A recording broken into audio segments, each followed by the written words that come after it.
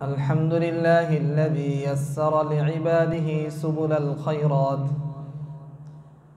وسهل لهم طريق الجنات، وأشهد أن لا إله إلا الله وحده لا شريك له، وأشهد أن سيدنا ونبينا محمدا عبد الله ورسوله. اللهم صل على محمد وعلى آل محمد كما صليت على إبراهيم وعلى آل إبراهيم إنك حميد مجيد. اللهم بارك على محمد وعلى آل محمد كما باركت على إبراهيم وعلى آل إبراهيم إنك حميد مجيد. فقد قال الله سبحانه وتعالى في كلامه المجيد والفرقان الحميد: أعوذ بالله من الشيطان الرجيم. بسم الله الرحمن الرحيم. واتقوا يوما ترجعون فيه إلى الله ثم توفى كل نفس ما كسبت وهم لا يظلمون. وقال سبحانه وتعالى: وعد الله الذين آمنوا وعملوا الصالحات لهم مغفرة وأجرا عظيما. وقال سبحانه وتعالى: من عمل صالحا من ذكر أو أنثى وهو مؤمن فلنحيينه حياة طيبة. وقال عليه الصلاة والسلام: الكلمة الطيبة صدقة، أو كما قال عليه الصلاة والسلام. সর্বপ্রথম আমরা রব্বে কারিমের দরবারে শুকরিয়া আদায় করি যে রব্বে কারিম আমাদেরকে এরকম আমল দিয়েছেন যে আমলের বিনিময়ে আমরা সহজেই নেক কাজ করতে পারি, ভালো কাজ করতে পারি এবং সহজেই ওই নেক কাজের রাস্তা দিয়া, ভালো কাজের রাস্তা দিয়ে আমরা জান্নাতে প্রবেশ করতে পারব। এজন্য নেক কাজ করার জন্য সর্বপ্রথম যে শর্ত, ওই শর্তটা হইল সর্বপ্রথম আল্লাহ তাআলার উপর ঈমান আনা। এজন্য সমস্ত দুনিয়ার ইনসান আদম আলাইহিসসালাম থেকে বিশ্বনবী সাল্লাল্লাহু আলাইহি সাল্লাম পর্যন্ত যারাই ঈমানদার হয়েছেন তারা এই বাক্য দ্বারা ঈমানদার হয়েছেন যে আশহাদু আল্লা ইলাহা ইল্লাল্লাহু ওয়াহদাহু লা শারীকা লাহ, যে আমি সাক্ষ্য দিতেছি আল্লাহ তাআলা এক, আল্লাহ ছাড়া কোনো মাবুদ নাই, তিনি এক, তার কোনো শরীক নাই। বিশ্বনবী সাল্লাল্লাহু আলাইহি সাল্লামের উম্মতরা এই কালিমারে সাক্ষ্য দিয়েছেন এবং যারাই দিয়েছেন তারাই বিশ্বনবী সাল্লাল্লাহু আলাইহি সাল্লাম উম্মত হয়েছেন, ঈমানদার হয়েছেন। এবং সাথে এই সাক্ষ্য দিয়েছেন ওয়া আশহাদু আন্না মুহাম্মাদান আবদুহু ওয়া রাসূলুহু, যে হযরত মুহাম্মদ সাল্লাল্লাহু আলাইহি সাল্লাম আল্লাহ তাআলার বান্দা এবং রাসূল। যখনই কোনো ব্যক্তি এই বাক্যকে স্বীকার করলো, জবানের দ্বারা ইকরার করলো, পড়লো, দিলের দ্বারা এটাকে স্বীকার করলো, এটাকে দিলের ভিতরে বসাইলো, তখন সে ঈমানদার। তখন সে কি? ঈমানদার। এই জন্য আল্লাহ তাআলা ঈমানদারকে বলেন যে তোমরা ওই দিনকে ভয় করো যেই দিন তোমরা সবাই একত্রিত হইবা, তোমাদের সবাইকে জমা করা হবে। ওয়াত্তাকু ইয়াওমান তুরজাউনা ফীহি ইলাল্লাহ, ওই দিনকে ভয় করো যেই দিন তোমাদের প্রত্যাবর্তন করতে হবে। কার দিকে? আল্লাহর দিকে। তোমরা ওই দিনকে ভয় করো যে দিনে তোমরা প্রত্যাবর্তন কইরা দুনিয়ার জিন্দেগি ত্যাগ কইরা আমার কাছে আসবা। কবর ত্যাগ হবে, হাসরের ময়দানে তোমরা উপস্থিত হইবা, আমার সামনে আসবা। ওই দিন তোমাদের আমলের চিঠি, তোমাদের আমল নামা সমস্ত খোলা হবে, তোমাদের খাতা খোলা হবে, তোমরা কি আমল করছো সবার সামনে ওই দিন প্রকাশ করা হবে। ওই দিন কোনো ব্যক্তির উপরে, কাহার উপরে আমি আল্লাহ জুলুম করব না। সুম্মা তুওয়াফা কুল্লু নাফসিন মা কাসাবাত ওয়া হুম লা ইউযলামুন। আল্লাহ ওই দিনে কাহার উপর জুলুম করবে না।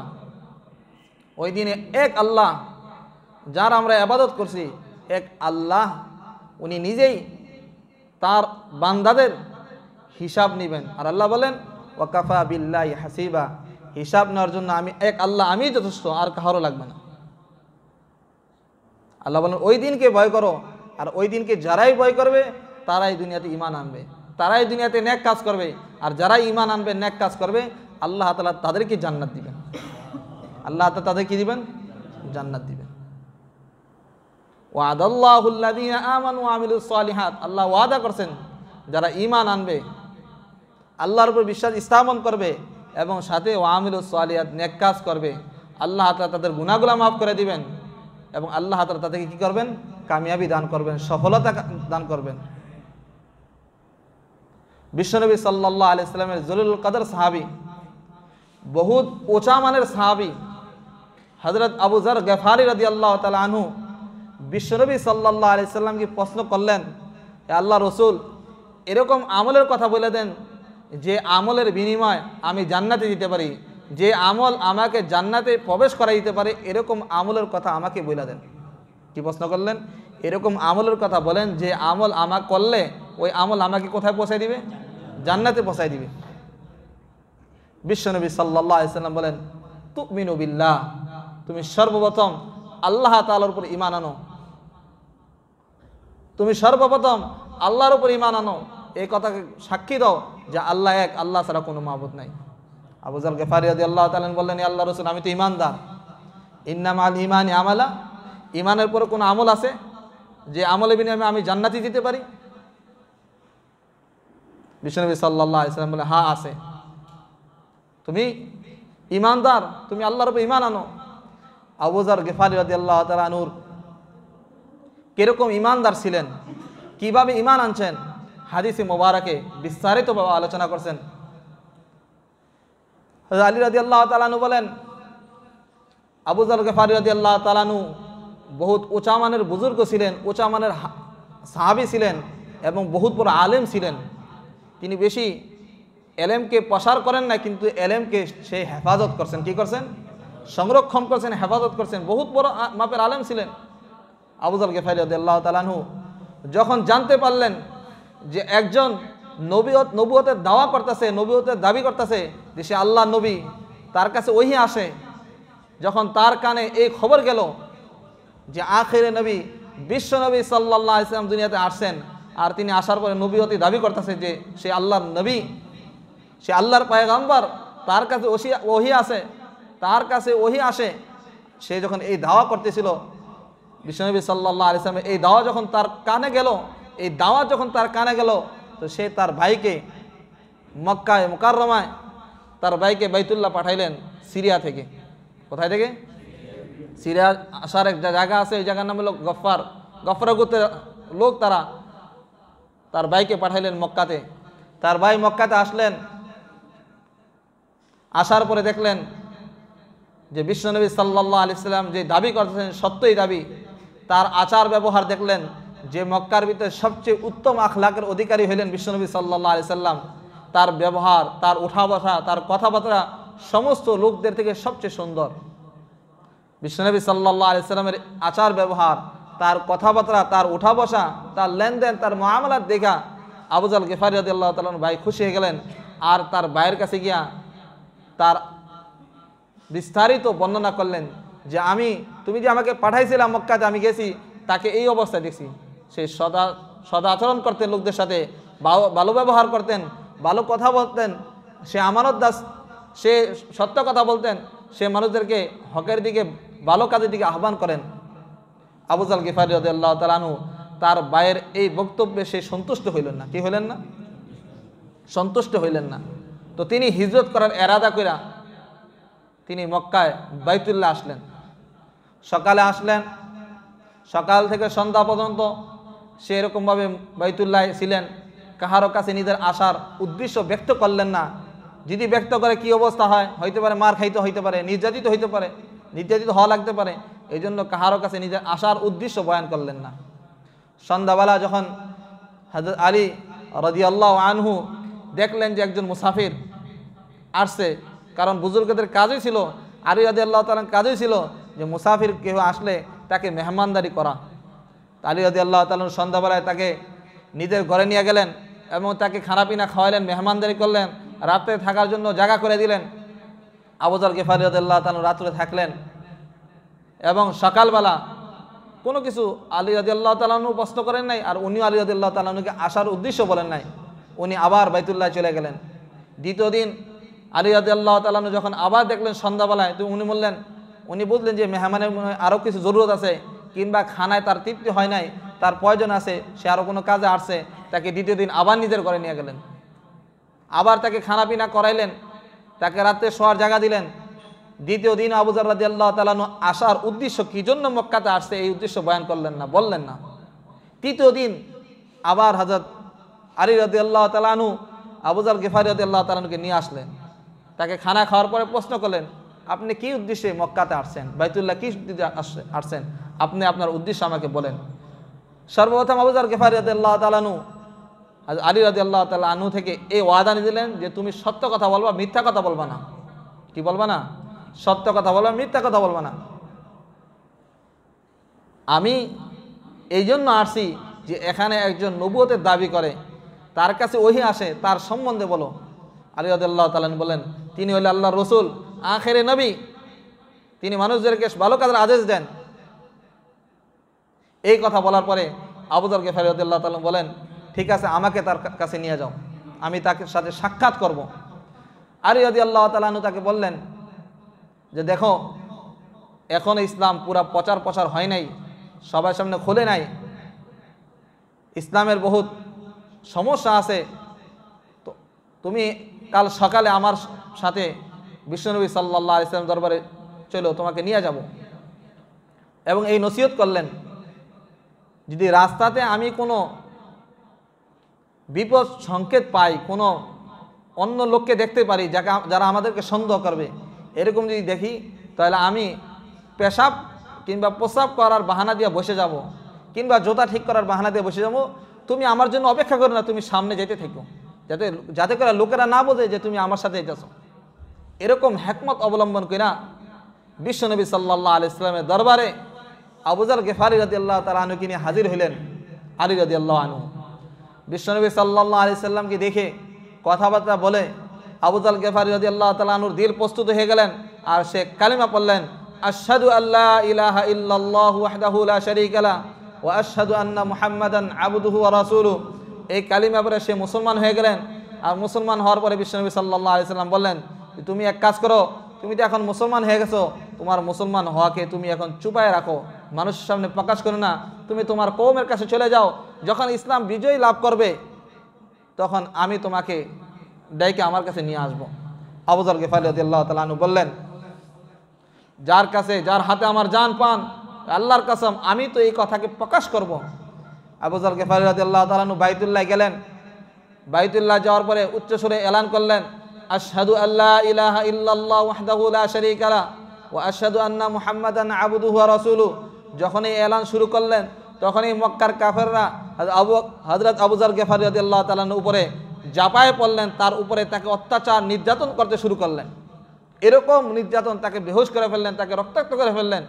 এই অবস্থা বিশ্বনবী সাল্লাল্লাহু আলাইহি ওয়াসাল্লামের চাচা আব্বাস রাদিয়াল্লাহু তাআলা আনহু দেখে, তিনি তখনও মুসলমান হন নাই, তিনি দেখে এই অবস্থা দেখে হযরত আবু যর গিফারি রাদিয়াল্লাহু তাআলার উপরে ঝাঁপায় পড়লেন, আর কাফেরদেরকে বললেন, কুরাইশদেরকে বললেন, দেখো তোমরা যার উপরে অত্যাচার করতেছো, যাকে নির্যাতন করতেছো, সে গফফার বংশের লোক। আমরা যেই রাস্তা দিয়ে ব্যবসা করতে যাই সিরিয়ার পথে, ওই পথে তাদের এলাকা পড়ে, তাদের কওম পড়ে, যদি আমরা তাকে মেরে ফেলি কিংবা কোনো রকম ক্ষতি আমরা তাকে করি, তাহলে আমাদের ব্যবসা আসা যাওয়ার রাস্তা বন্ধ হয়ে যাব, আমাদের মুসিবত হবে, সুতরাং তোমরা তাকে মারো না। এই কথা শোনার পরে কাফেররা স্থির হয়ে গেলেন, স্থগিত করে ফেললেন, আর মারলেন না। দ্বিতীয় দিন সকালবেলা আবার আবু যর গিফারি রাদিয়াল্লাহু তাআলা আনহু বাইতুল্লাহ গিয়ে এলান করলেন, আশহাদু আল্লা ইলাহা ইল্লাল্লাহু ওয়াহদাহু লা শারীকা লাহু ওয়া আশহাদু আন্না মুহাম্মাদান আবদুহু ওয়া রাসূলুহু। এই কথা এলানের সাথে সাথে মক্কার কাফেররা আবার তার উপরে ঝাঁপায় পড়লেন এবং তাকে অত্যাচার করলেন, তাকে মারলেন। দ্বিতীয় দিন আবার হযরত আব্বাস রাদিয়াল্লাহু তাআলা আনহু আবু যর গিফারি রাদিয়াল্লাহু তাআলা আনহু শরীরের উপরে আসা তার শরীরের উপরে ঝাঁপায় পড়লেন আর বললেন, তাকে কি জন্য মারতেছ, তাকে মেরো না, তোমরা যেই পথে ব্যবসা করতে যাও ওই পথে তার বাড়ি পড়ে, তার কওমের লোকেরা জানলে তোমাদের ব্যবসা বন্ধ করে দিবে। লোকেরা এই ভয়ে আবার দ্বিতীয় দিন মার বন্ধ করলেন। কিন্তু আবু যর গিফারি রাদিয়াল্লাহু তাআলা আনহু তিনি সবার প্রকাশ্যে ইসলাম ধর্ম গ্রহণ করছেন, কিন্তু মার খাওয়ার পরও তার জবান থেকে ইসলামকে ছাড়ার কোনো কথা সে বার করেন নাই, সে ওইটার উপর স্থির ছিলেন। এরকম ইমানদার, এরকম মুমিন বিশ্বনবী সাল্লাল্লাহু আলাইহি সাল্লামকে কি প্রশ্ন করলেন, এ আল্লাহ রসুল, ইমানের পরে কোনো আমল আছে কিনা যে আমলের বিনিময়ে আমি জান্নাতে দিতে পারি? কিরকম ইমানদার ছিলেন। আবু যার গিফারি রাদিয়াল্লাহু তাআলা আনহু বর্ণনা আসে, একবার তাকে এত নির্যাতন করা হয়েছে, একবার হয়তো ওমর রাদিয়াল্লাহু তাআলা আনহু তার পাঁজর দেখলেন, তার কোমর দেখা বললেন, আল্লাহ তাআলা তোমার উপর রহম করো। তার কোমরে কোনো গোস্ত ছিল না, সমস্ত গোস্ত গলায় ফেলা হয়েছে। এত নির্যাতন করছে, এত অত্যাচার করছে, তারপরও ইসলাম ছাড়ে নাই, ইমান কি করেন নাই, ইমানের উপর ইস্তেকামা ছিলেন, ইমানের উপর অবিচল ছিলেন। এই জন্য রব্বে কারীম বলেন, ইন্নাল্লাযীনা ক্বালু রাব্বুনাল্লাহ সুম্মা ইসতাকামু, নিশ্চয়ই যারা আল্লাহর উপর ঈমান আনে এবং ওই কথার উপরে ঈমানের উপর ইস্তেকামাত থাকে, আল্লাহ তাআলা তাদের ফালা খাউফুন আলাইহিম ওয়ালা হুম ইয়াহজানুন, তাদের কোনো ভয় নাই, তাদের কোনো ডর নাই। আল্লাহ তাআলা এই সমস্ত লোকদেরকে কি দেন? জান্নাত দেন। বিশ্বনবী সাল্লাল্লাহু আলাইহি সাল্লামকে সাহাবারা প্রশ্ন করলেন, এ আল্লাহ রসুল, এরকম কথা বলেন যে কথা আপনার পরে কাহারো কাছে জিজ্ঞাসা করার দরকার পড়বে না। বিশ্বনবী সাল্লাল্লাহু আলাইহি সাল্লাম বললেন, কুল আমানতু বিল্লাহি সুম্মা ইসতাকিম, তুমি আল্লাহর উপর ঈমান আনো এবং ওইটার উপর ইস্তেকামাত থাকো, ঈমান থেকে কখনো পিছপা হয় না। যত বিপদ আসে আমি আমার ঈমান থেকে কি হব না? পিছপা হব না। হযরত আলী রাদিয়াল্লাহু তাআলা, হযরত আবু যার রাদিয়াল্লাহু তাআলা আনহু, আবু যার গিফারি রাদিয়াল্লাহু তাআলা আনহু ঈমানের উপর ইস্তেকামাত ছিলেন, ঈমানের উপর পিছপা হন নাই। তারপরে বিশ্বনবী সাল্লাল্লাহু আলাইহি সাল্লামকে প্রশ্ন করলেন, ইন্না মাআল ঈমানি আমালা, ঈমানের পরে কোন আমল আছে যে আমলের বিনিময়ে আমি জান্নাত পাইতে পারি? যে আমলের বিনিময়ে আমি জান্নাত পাইতে পারি? বিশ্বনবী সাল্লাল্লাহু আলাইহি সাল্লাম বললেন যে আল্লাহ তাআলা তোমাকে যেই মাল দিয়েছেন, যে সম্পদ দিয়েছেন, ওই সম্পদ থেকে কিছু অংশ তুমি আল্লাহর রাস্তায় দান করো। আল্লাহ তাআলা তোমাকে যে মাল দিয়েছেন, ওই মাল থেকে কিছু অংশ তুমি আল্লাহর রাস্তায় দান করো। আল্লাহ বলেন, ইন তুকরিদুল্লাহ করদান হাসানা ইউদাইফু লাকুম ওয়া ইয়াগফির লাকুম। আল্লাহ নিজে বলেন যে করজ দেওয়ার জন্য, অর্থাৎ আল্লাহর রাস্তায় দান করার জন্য, আল্লাহর রাস্তায় দান করার জন্য, আল্লাহর রাস্তায় দান করার জন্য আল্লাহ নিজে বলেন যে তুমি আমার রাস্তায় দান করো। কোরআনে বিভিন্ন জায়গায় আল্লাহ তাআলার রাস্তায় দান করার বর্ণনা আল্লাহ তাআলা বলছেন যে আল্লাহর রাস্তায় সদকা করো, আল্লাহর রাস্তায় দান করো। মানুষ যদি নিজের ফ্যামিলির উপরে, নিজের স্ত্রী, নিজের ছেলে মেয়ের পিছনে যে পয়সা খরচ করে, সওয়াবের আশায় যদি খরচ করে, আল্লাহ তাআলা তাকে প্রত্যেকটা টাকা পয়সার বিনিময়ে আল্লাহ তাআলা তাকে সদকা নেকি দান করবেন। নিজের স্ত্রীকে সামান খরিদ করাইছে, নিজের বিবিকে খাওয়াইছে, নিজের ছেলে মেয়েকে খাওয়াইছে, এরপর আল্লাহ তাআলা তাকে কিসের নেকি দিবেন? সদকার নেকি। এই জন্য বিশ্বনবী সাল্লাল্লাহু আলাইহি সাল্লাম বলেন, তোমাকে আল্লাহ তাআলা যা দিয়েছেন তার থেকে তুমি আল্লাহর রাস্তায় ব্যয় করো। কি করো? তুমি আল্লাহর রাস্তায় ব্যয় করো, তুমি দান করো। তুমি তোমার মাল থেকে মসজিদ বানাও, মাদ্রাসা বানাও, এতিমখানা বানাও, মানুষের চলাচলের রাস্তা বানাই দাও, মানুষ পান করতে পারে এই জন্য পানির কল লাগাই দাও। এই আমল তোমাকে জান্নাতে নিয়ে যাবে। তুমি তোমার যে পয়সা দিছে, হালাল পয়সা, এই পয়সা তুমি কি করো? আল্লাহর রাস্তায় দান করো, আল্লাহর রাস্তায় ব্যয় করো। এতিমদেরকে দাও, গরিবদেরকে দাও, যার খানা নাই তাকে খানা খাওয়াই দাও, যার কাপড় নাই তাকে কাপড় পরিধান করাই দাও।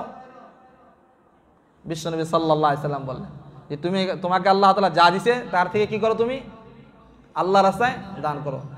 আবু যার গিফারি রাদিয়াল্লাহু তাআলা প্রশ্ন করলেন, হে আল্লাহর রাসূল, তার কাছে যদি মালই না থাকে, সে যদি নিজেই গরিব হয়, এই আমলটা, এই গুণটাও না, ঈমান আছে, ঈমানের পরে তার কাছে মাল নাই, সে দান করতে পারবে না,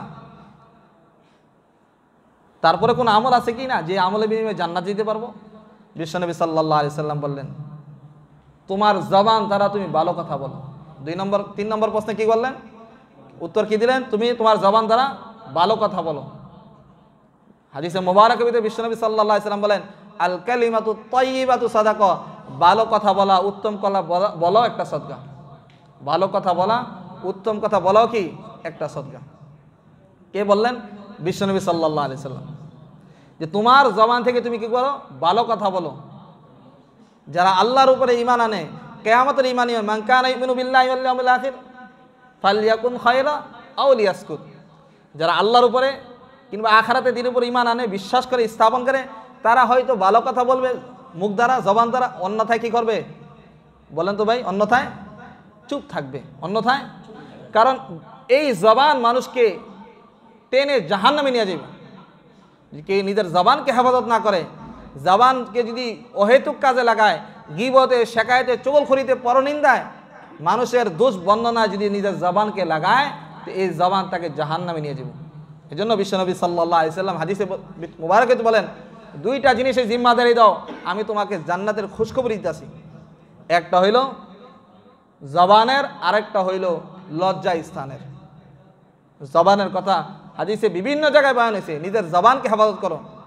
ওই ব্যক্তি প্রকৃত মুমিন না, প্রকৃত মুসলমান না, ইমানদার না, যার জবান থেকে, যার মুখ থেকে বা হাত থেকে অন্য মুসলমান নিরাপদ না।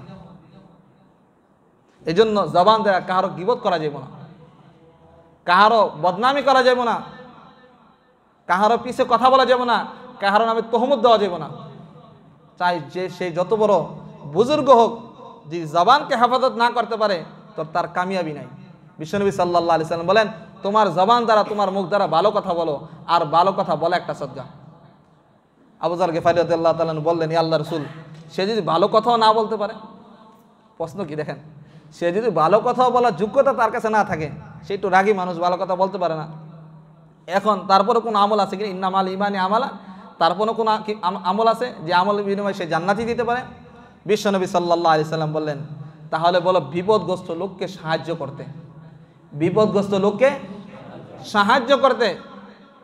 যে বিপদে পড়ছে তাকে সাহায্য করুক, যার ঘরে খানা নাই তাকে খানার ব্যবস্থা করে দেওয়া, যার কাপড় নাই তার কাপড়ের ব্যবস্থা করে দেওয়া, যে রাস্তা পার হইতে পারতেছে না, অন্ধ, তাকে রাস্তা পার করে দেওয়া, যে বোঝা উঠাইতে পারতেছে না তার বোঝা উঠাইয়া দেওয়া। কোনো মুসলমান যদি কোনো মুসলমানের হাজত পুরা করে দেয়, আল্লাহ তাআলা তার হাজতও পুরা করে দিবেন। কোনো মুসলমান যদি কোনো মুসলমান প্রয়োজন মিটাই দেয়, আল্লাহ তাআলা তার প্রয়োজন মিটাই দিবেন। কে বলছেন? বিশ্বনবী সাল্লাল্লাহু আলাইহি সাল্লাম। যে তুমি যদি সে ভালো কথাও না বলতে পারে, তো বলো সে যেন কোনো বান্দাকে, কোনো ব্যক্তিকে সাহায্য করে। কি করে? যার চাকরি নাই তার চাকরির ব্যবস্থা করে দেওয়া, যার ব্যবসা করা তার ব্যবসার ভিতরে ভালো পরামর্শ দেওয়া, কর্মহীনকে কর্ম যোগায় দেওয়া, বেঈমানদারকে ইমানের পথে নিয়ে আসা, বেনামাজিকে নামাজি বানায় দেওয়া। অর্থাৎ তাকে সাহায্য করা ভালো কাজে, খারাপ কাজে না। কি কাজে? ভালো কাজে সাহায্য করা। আর এই সাহায্য যে করবে, আল্লাহ তাআলা তাকে সাহায্য করবেন। আপনি দুনিয়ার হাজত পুরা করেছেন, কিয়ামতের মধ্যে আল্লাহ তাআলা আপনার হাজত পুরা করে দিবেন। সাহায্য করা, বিপদ ব্যক্তিকে সাহায্য করা, যার খানা নাই তার ঘরে খানার ব্যবস্থা করে দেওয়া। গরিব মিসকিন কত আছে, এতিম আছে, এতিমের মাথায় হাত দেওয়া। বিশ্বনবী সাল্লাল্লাহু আলাইহি সাল্লাম বলেন, আতঈমুত তাআম, লোকদেরকে খানা খাওয়াও। ও আফসুস সালাম, সালামের প্রচার করো। ওয়াসালুল আরহাম, মানুষের উপরে সালা রাহমি করো। ওয়াসাল্লু বিল্লাইলি ওয়ান নাহারি নিয়াম, এবং রাতের গভীরে, রাতের অন্ধকারে আল্লাহর সামনে দাঁড়ায় নামাজ পড়ো। তাদখুলুল জান্নাতা বিসালাম, এবং সালামতের সহিত তুমি জান্নাতে প্রবেশ করো। যে নাকি এই কাজগুলো করবে, লোকদেরকে খানা খাওয়াবে, খানা খাওয়ার বিনিময়ে আল্লাহ তাআলা তাকে জান্নাত দিবেন। কোনো ক্ষুধার্ত ব্যক্তিকে খানা খাওয়াইছে, আল্লাহ তাআলা এই কারণে তাকে কি দিবেন? জান্নাত দিবেন। যার কাপড় নাই তাকে কাপড় কিনে দিয়েছে, যতদিন পর্যন্ত তার পরনে কাপড় থাকবে ততদিন পর আল্লাহ তাআলা তাকে নেকি দিতে থাকবেন। মানুষ পানি পান করতে, পানির জন্য সে এরকম জন্না কল লাগাইছে, যতদিন মানুষ পানি করবে ততদিন পর্যন্ত আল্লাহ তাআলা তাকে নেকি দিতে থাকবে। এরকম নেকি। এবং সালামের প্রচার করো, যাকে দেখো ছোট বড় প্রত্যেককে সালাম করো। আফসোসের ব্যাপার, আমরা সালাম করি না। সালাম করা, সালামের প্রচার করা, ছোট হোক বড়, প্রত্যেককে সালাম দেওয়া। আসসালামু আলাইকুম ওয়া রাহমাতুল্লাহি ওয়া বারাকাতুহু। এবং প্রত্যেকে যাকেই সালাম দেওয়া হয় তার উপর ওয়াজিব হবে সালামের উত্তর দেওয়া। ওয়া আলাইকুমুস সালাম ওয়া রাহমাতুল্লাহি ওয়া বারাকাতুহু। আমি নিজে অন্যের জন্য রহমত, বরকত এবং সালামতির দোয়া করব, যে শুনবে সেও আমার জন্য রহমত, বরকত এবং সালামতির দোয়া করবে আল্লাহ তাআলার কাছে।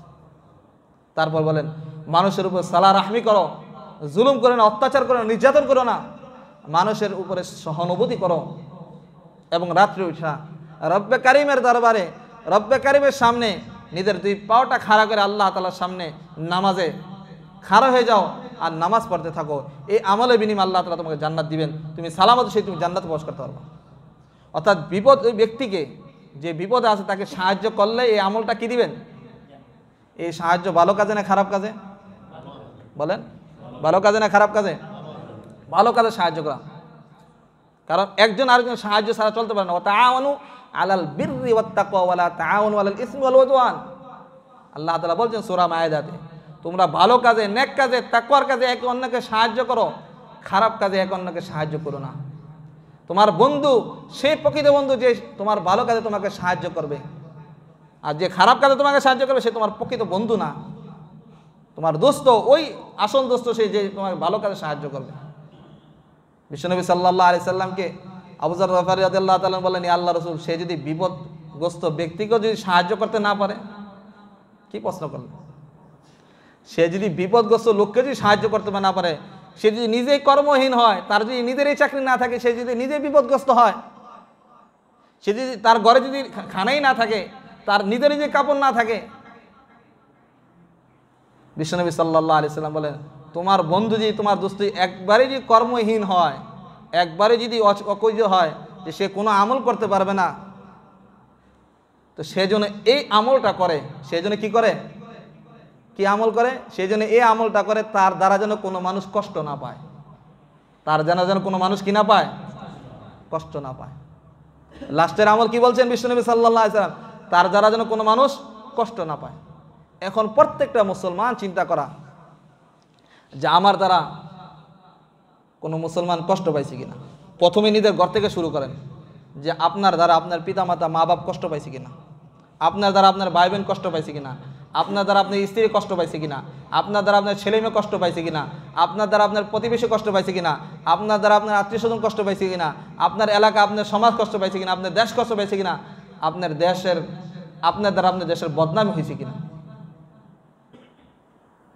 আপনার দ্বারা অন্য কোনো মুসলমান কষ্ট পাইছে কিনা, শব্দ বার করছে কিনা, শব্দ বার করছে কিনা। যদি বার করে থাকে আপনার দ্বারা অন্য মানুষ কষ্ট পায় থাকে, তাহলে তো খায়ের নাই, তাহলে কি নাই, খায়ের নাই।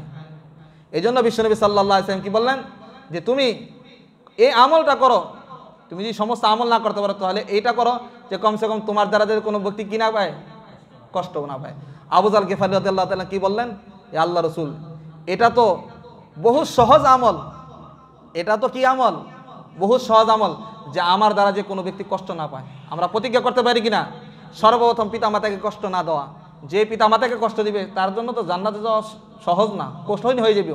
পিতামাতার নারাজি, আল্লাহ নারাজি। পিতামাতা নারাজ, কে নারাজ? আল্লাহ নারাজ। এই জন্য পিতামাতাকে খুশি করা, স্ত্রীর সাথে ভালো ব্যবহার করা, ছেলে মেয়ের সাথে ভালো ব্যবহার করা, প্রতিবেশীর সাথে ভালো ব্যবহার করা, আমার দ্বারা যেন কোনো মুসলমান কি না পায়, কষ্ট না পায়। আবু যর গফারী রাদিয়াল্লাহু তাআলা বলেন, আল্লাহ রাসূল, এটা সহজ আমল, এই আমল বিনিময়ে জান্নাতে যেতে পারবে? বিশ্বনবী সাল্লাল্লাহু আলাইহি সাল্লাম বলেন, ওই আল্লাহর কসম, ওই জাতের কসম যার হাতে আমার প্রাণ, আমার জীবন, যে ব্যক্তি সওয়াবের আশায়, জান্নাতে যাওয়ার আশায় যে ব্যক্তি নাকি এর কোনো একটা আমল করবে, অর্থাৎ সে যদি ঈমানদার হয়, আল্লাহ তার কাছে যদি মাল থাকে সে দান করবে, যদি মাল না থাকে সে ভালো কথা বলবে, যদি ভালো কথা না বলতে পারে সে বিপদগ্রস্তকে সাহায্য করবে, আর সে যদি বিপদগ্রস্তকে সাহায্য না করতে পারে সে যেন কমসে কম তার দ্বারা যে কোনো মানুষের ক্ষতি না হয়, সে যদি এই আমলটা করে, এই আমলে বিনিময়ে আল্লাহ তাআলা তাকে জান্নাত দিবেন। এই আমলে বিনিময়ে আল্লাহ তাআলা কি দিবেন? জান্নাত দিবেন, এই আমলের বিনিময়। এই জন্য ঈমানের পরে এই সমস্ত আমলের বিনিময়ে আমরা জান্নাত পাইতে পারি। এই সমস্ত আমলের কি দিবে আল্লাহ তাআলা? জান্নাত দিবে। আল্লাহ তাআলা এই সমস্ত আমল করার কারণে, ঈমানের পরে নেক আমল করার কারণে আল্লাহ তাআলা আমাদেরকে উত্তম জিন্দেগি দিবেন, উত্তম জীবন দিবেন। আল্লাহ তাআলা বলেন, মান আমিলা সালিহাম মিন যাকারিন আও উনসা ওয়া মুমিন ফালানুহইয়ান্নাহু হায়াতান তাইয়্যিবা। যারা নেক কাজ করে, সৎ কাজ করে, ভালো কাজ করে এবং তারা মুমিনও, তারা কি মুমিন? তারা মুমিনও, ভালো কাজ করার পরে তারা মুমিনও, ঈমান আনছে এবং নেক কাজ করে, আল্লাহ তাআলা তাদেরকে হায়াতে তাইয়্যিবা দিবেন, উত্তম জীবন দিবেন, দুনিয়াতেও এবং আখিরাতেও। এবং আল্লাহ তাআলা এরকম নেকি দিবেন, যেই নেকি যে কাজ করা তারা করতো এর থেকেও দ্বিগুণ দিবেন আল্লাহ তাআলা। জান্নাতে এর থেকেও আল্লাহ তাআলা কি দিবেন? দ্বিগুণ দিবেন। ফাল্লাযীনা আমানু ওয়া আমিলুস সালিহাত লাহুম মাগফিরাতুন ওয়া রিজকুন কারীম। যারা ঈমান আনবে, নেক আমল করবে, আল্লাহ তাআলা তাদেরকে রিজকুন কারীম দিবেন, অর্থাৎ আল্লাহ তাআলা তাদেরকে কি দিবেন? হালাল রিজিকের সাথে আল্লাহ তাদেরকে জান্নাত দিবেন। ইবনে কাসিরে বলেন, রিজকুন কারীম, এখানে জান্নাত, আল্লাহ তাআলা কি দিবেন? জান্নাত দিবেন। এই জন্য ইমান আনার পর আমরা নেক কাজ করবো তো ইনশাআল্লাহ, নেক কাজ করবো। আমার জবান দ্বারা, আমার হাত দ্বারা যেন অন্য কোনো মুসলমান কষ্ট না হয়। বিশ্বনবী সাল্লাল্লাহু আলাইহি সাল্লাম বলেন, মানুষ এরকম কথা বলে যে কথার বিনিময় আল্লাহ খুশি হয়ে যান। আল্লাহ বলে আল্লাহ খুশি হয়ে যায়, আল্লাহর দিকে মানুষকে মসজিদে ডাক দিয়ে আল্লাহ খুশি হয়ে যায়, আল্লাহ তাআলা তার উপর সন্তুষ্ট হয়ে যায়, এবং ওই সন্তুষ্টি হওয়ার কারণে আল্লাহ খুশি হওয়ার কারণে সে জান্নাত পাইবে। মানুষ এরকম কথা বলে যে কথার বিনিময়ে আল্লাহ অসন্তুষ্ট হয়ে যায়, আল্লাহ নারাজ হয়ে যায়। যেরকম শিরিক করলে, কুফর করলে, বেদাত করলে, মানুষের পিছনে গীবত করলে, চগলখড়ি করলে, নাফরমানি করলে আল্লাহ নারাজ হয়ে যায়। এই নারাজ হওয়ার বিনিময়ে আল্লাহ অসন্তুষ্ট হয়। আর যদি আল্লাহ অসন্তুষ্ট হয়, আল্লাহ নারাজ থাকে, তো সে জান্নাত দিতে পারে, সে কোথায় যাব? এখন আমরা কাকে রাজি করবো বলেন? আল্লাহকে। সমস্ত দুনিয়া আমার উপর নারাজ থাকুক, আমার আল্লাহ যেন আমার উপরে রাজি থাকে, আমার রসুল যে আমার উপরে রাজি থাকে, তাহলে আমি দুনিয়া তো কামিয়াবি, আমার জীবন দুনিয়া তো কামিয়াবি, আখিরাতও কামিয়াবি। এই জন্য আজকে আলোচনার উদ্দেশ্য ছিল যে আমরা ইমানের পরে কি নেক আমল বিনিময়ে আমরা জান্নাত যেতে পারি। ইমানের পরে নেক আমল বিনিময়ে আমরা জান্নাত যেতে পারবো কিনা, এই ব্যাপারে বিশ্বনবী সাল্লাল্লাহু আলাইহি সাল্লামকে যখন আবু যর গফারি রাদিয়াল্লাহু প্রশ্ন করলেন, তো বিশ্বনবী সাল্লাল্লাহু আলাইহি সাল্লাম এই হাদিসের উপরে বয়ান করলেন। একটা হাদিসের উপর আজকে আলোচনা।